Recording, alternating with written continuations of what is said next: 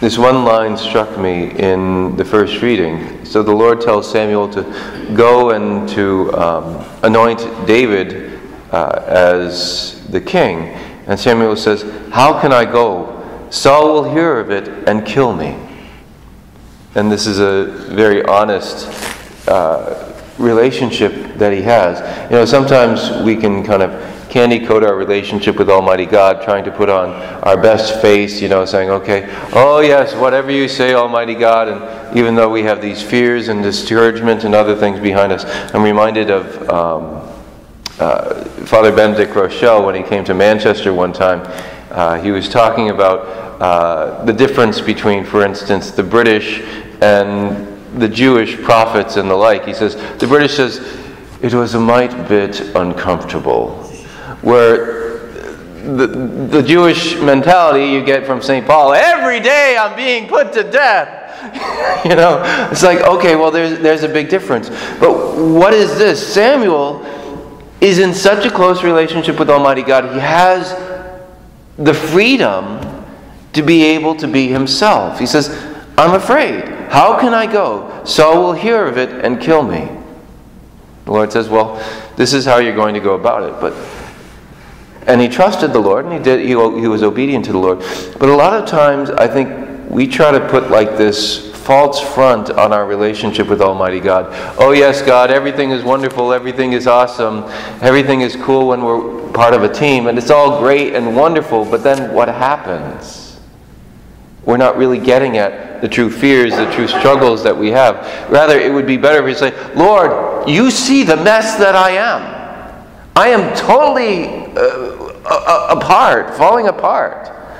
And you're asking me to go do this. And the Lord will say, yes, I am asking you to go do this. Watch how I work through your brokenness. Watch how I work through your littleness, your messiness. Are we truly honest in our prayer with Almighty God? I remember Christopher West talking about how he was on retreat one time, and he just, at one point, just got so upset with Almighty God. And he's just going on and about all this, and he's talking to his spiritual director one of the sessions, and he says, I have to go to confession, Father. And he starts talking about how he railed at Almighty God. And his spiritual director looked at him and said, that is true prayer. He thought he was going to say, that is a mortal sin. But he says, that is true prayer. Where he's finally able to be honest enough with Almighty God. To be able to place himself, his brokenness, his fears, his struggles before the Lord. We put on so many masks in our lives, you know, because it's probably not a good thing for us to let everyone see all this stuff that's going on in our lives. It's good to have appropriate boundaries with different people. But with Almighty God, we should be completely free to be able to say, you know the mess that I am. Here, look at this. I tried doing this over and over and over again. I failed. Lord, how can you be asking me to do this? I'm afraid. You know, all these things, to be able to place the truth of who we are before Almighty God.